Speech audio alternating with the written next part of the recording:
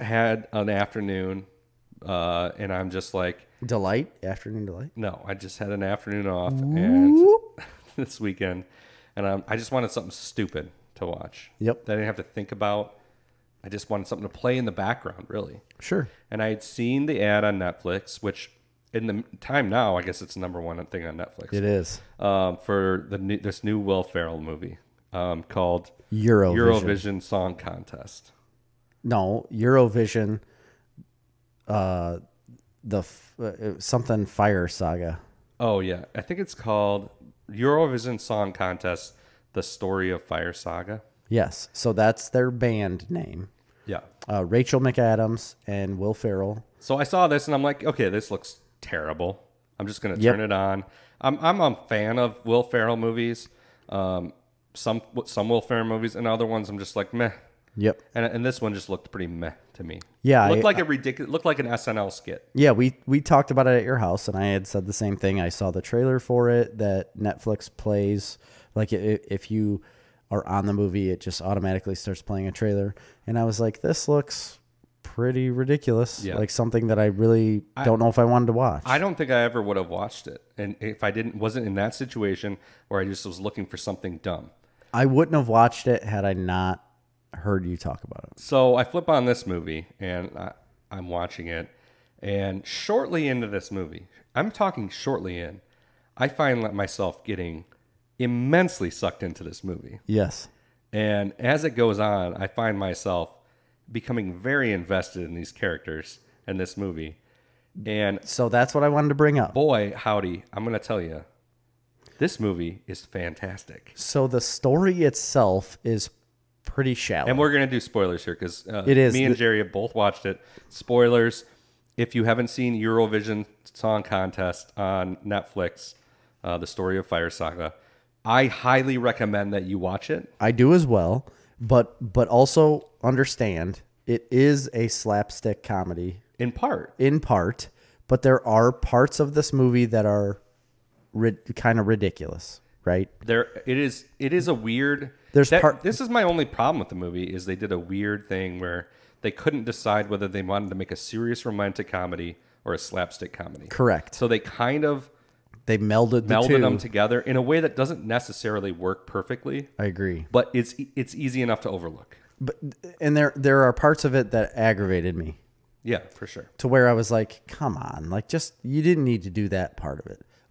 But that doesn't take away from the overall aspect of this movie to where the character development, and the way they make you fall in love with these two people and in everybody around them, even. Everybody's likable in this Everybody movie. Around these two even characters, the you start to love. So-called villain. Wasn't even really a villain. And you end up liking him at the end, and you feel bad for him in a certain way. And then yes, again, spoilers. This is all spoiler ridden from this point on. If you want to go watch it and not have it spoiled, stop listening because I'm going to spoil the shit out of it right now. Yeah. So this villain guy that it looks like he's trying to intercept the couple, which he does do in a way. He's struggling so much with his inner self and being a Russian. He's from Russia, and there are no gay people in Russia, right? It's a pretty funny scene. Actually, you can't be gay in Russia, but he clearly is. Yeah. Like he's clearly gay, and he's struggling with that, and he can't be open about it. So he tries to find other outlets for that, and I don't know. Like he's a relatively likable guy at the end of the movie. and you fall in love with the Greek singer. Yes, she. What was her name? I can't remember. But let's go back to the beginning. The point of this movie, it's a small town in Iceland. And before that, Eurovision is an actual contest in Europe. This is based on a real contest and also was made with the cooperation of Eurovision. Yes. So they wanted this movie made.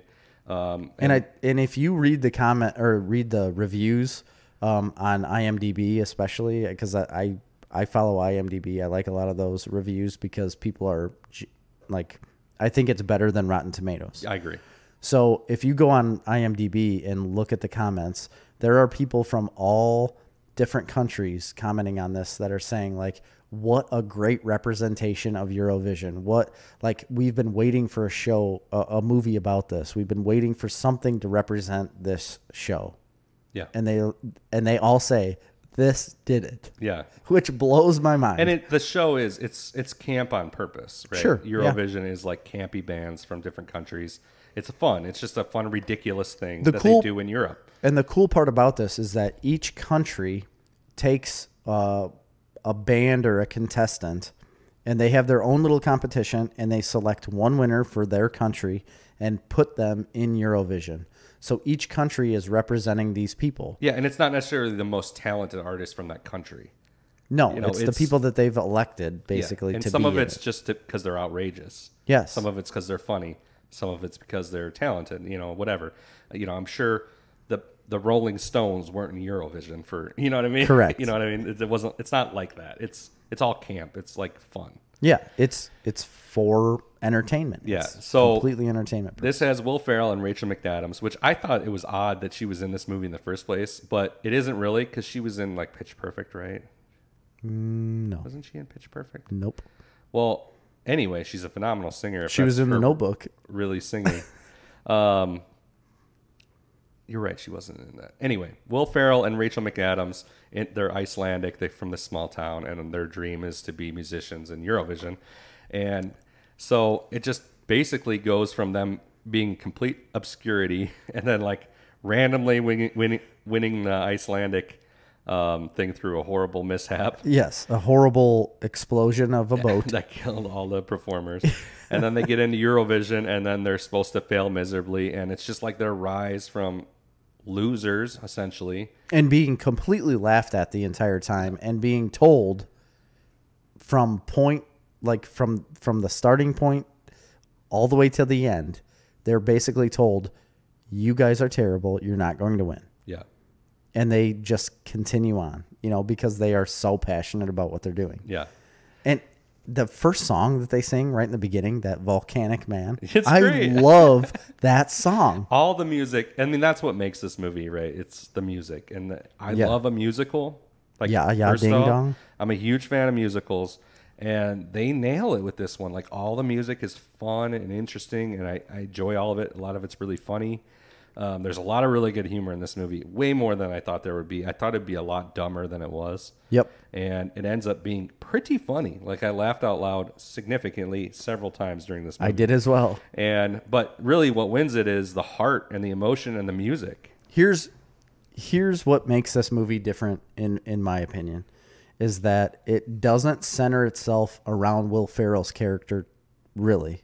I mean, Will Ferrell's character takes center stage because he wants to be the winner of Eurovision. That's all of his dream.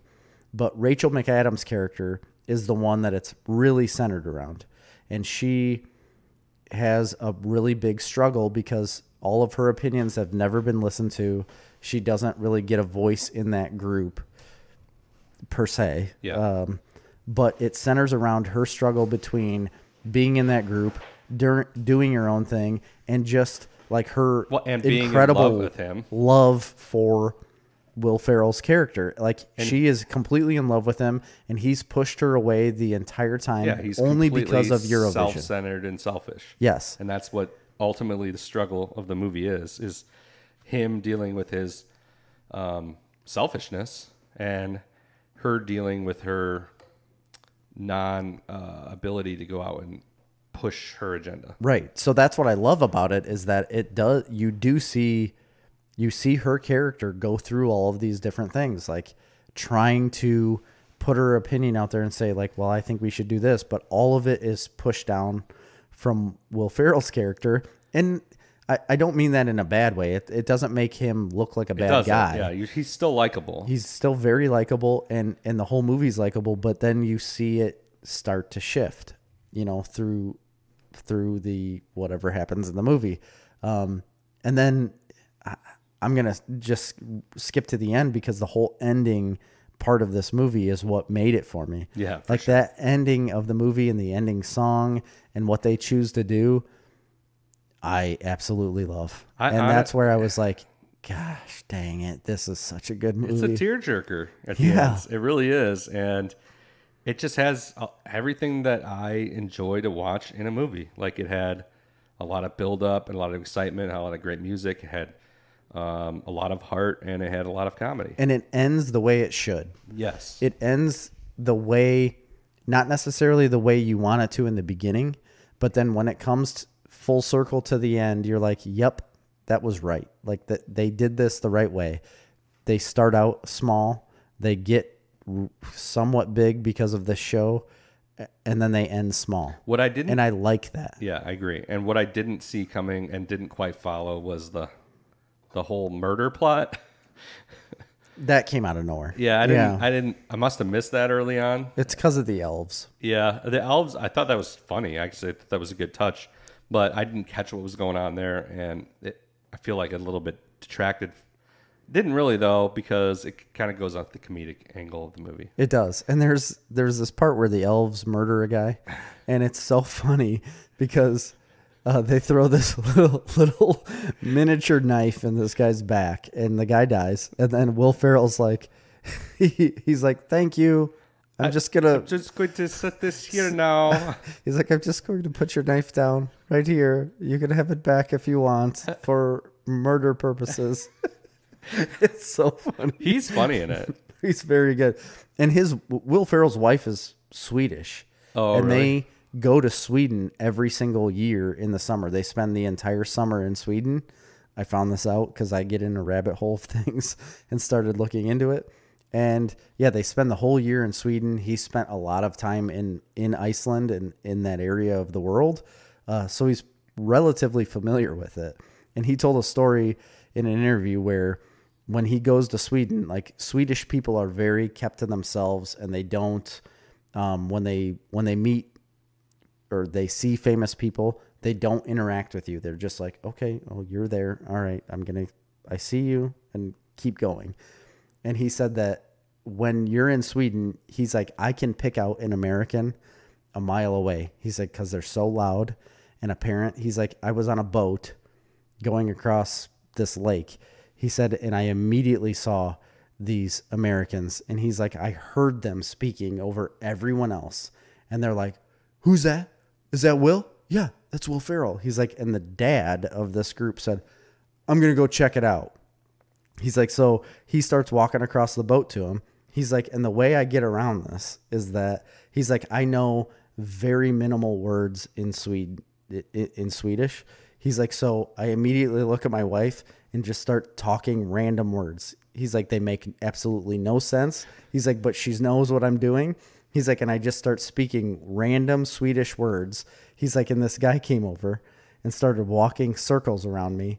And he's like, as I'm just throwing out these Swedish words, he's like, the guy looks at me, and then he looks over his family and does this. No, not him. It's not him. And then he walks away. He's like, it works every single time. Well, I don't know. I think it's a really good movie that everybody should watch. I really enjoyed it. I was really surprised, and maybe it's because I was expecting so little. So don't take this as it's some groundbreaking film. No. And there are still parts of this movie that will be, to me, they were a little bit frustrating because I did want it to be, once I realized how good it was, I wanted those parts to go away. I agree. I felt like with a little tweaking, like this could have been a really big movie. Like, I almost felt like originally I'm like, oh, this was clearly a movie that they meant for the theaters, but it never would have made any money, so they put it on Netflix. Right. But I don't think that's the case, by the way. I think it was a Netflix-produced movie, but you do get that feeling that it's like a kind of like a B movie. Yeah, but it's fine. It is fine. It's fine. And what I wish they would have done, my only thing that I wish they would have done is take that Volcanic Man song that they did in the beginning, and they like overproduced it in the beginning, you know, as them just practicing a song. Yeah. I wish they would have brought that back at the end. Oh, yeah. To where they would have actually been able to fulfill that song and play it on stage. I like what they did at the end, but I wish at some point they could have worked that back into... The song at the end is so great. It is. I don't want them to take that song away. I just wish they could have played that song on stage. Like at one of the stages in the competition. Yes. Yeah. I wish they could have replayed that because in the beginning they nailed it with that song. I really love it. It's also a little unbelievable. It's a little. Well, it's a lot unbelievable. No, yes, for sure. But they like push the agenda too much that they're like terrible when they're clearly not. They really aren't. You know, she sings better than the majority of the competition, I think. Right, and even he's not a bad singer, but he's also playing stuff, and he wrote the songs. Like in their town, I mean, like the people in that town are like they're pushing this whole narrative that they're terrible, and the whole time you're like, they're not terrible. Why does everybody keep saying that they're so terrible? Yes, like they're playing in the local bar, everybody's having a great time. Everybody loves them. Yeah, and I'm like, but you want us to believe that everybody thinks they're these horrible losers. It doesn't make any sense. So that's the one disconnect there. I love the little things like Pierce Brosnan as his dad, Graham Norton as the commentator. Yep, he does perfect. Yeah, I there was no unlikable. And again, it's just a good, positive way to spend some time. I agree, especially like if you want somewhat mindless TV. You know, it is somewhat mindless. You don't have to think about it. It definitely doesn't produce any anxiety. No, that's why I liked it. I think it's like a relief to watch this movie and it actually turn out to be something that is better than what you expected. Yeah. That we may have just ruined that for you. Yeah. But that was your fault for continuing on. Yeah. I'm just saying don't be afraid of it because it looks like some dumb, Will Ferrell comedy. Amy is still like against watching it. She thinks it's going to be the dumbest Marley thing in the hates world. Will Ferrell. Really? She hates Will Ferrell. So she won't watch any of his movies. That's why I started watching it without her. And then about halfway through, she walked in and she was just on her phone. She doesn't usually pay attention to anything that's on the TV. She's just on her phone. And then I noticed her like watching it. And I'm like, I got her. So I honestly want to watch this again, Yeah. especially after talking about it. I would watch it again. I want to watch it again because I enjoyed it that much to where it is. I think it's very rewatchable, and I want to watch it with Amy and just get her take on it. I don't think she'll be as excited about it as I was, but I don't think she'll hate it at all. And that's all I'm looking for. Here's the only thing I could say is it was the middle of the day. We had you guys were coming over. Yeah. And some other kids for Cash's birthday. And I had like a window of time to watch this, and I had to pause it with like 20 minutes left and come back here to get some stuff for, I don't remember. So I'm on my way back home, and Marley says, and I'm almost home. Marley's like, can you run to your parents and grab something? I was like, I don't have enough time. Like, I need to finish this movie before these people get to the house. I told her that. I'm like, I have to finish watching this movie. Like, I'm invested in it now. I've got 20 minutes left in this movie, and I got 20 minutes till people show up at the house. I can't take a 5-minute detour. Did you finish it right before I got there? Yeah, like right before. So that's how invested I got in this movie. And like, I just found myself at many times just looking at, just smiling. Yes. And just laughing. I just... Isn't that great? That's what you want. It's been a long time. I feel like I felt like that after watching something. Everything is so heavy now. I know. It is. And I don't know. I just really It's a good break from all of the heaviness. And so you told me about it, and then I just even mean like entertainment. Entertainment is heavy. Stories that we get now are very invested in high stakes. Everything's high stakes. And this was high stakes for them. Yeah. But not for the watcher. Yeah. So I don't know. I highly recommend it. You sold me on it when you told me about it at your house, and I was like, man, I guess I have to really watch this now. Yeah. And I started it that night when I got home, and I finished it the next morning. And I was just so pleased. Yeah. I was so pleased with what I saw.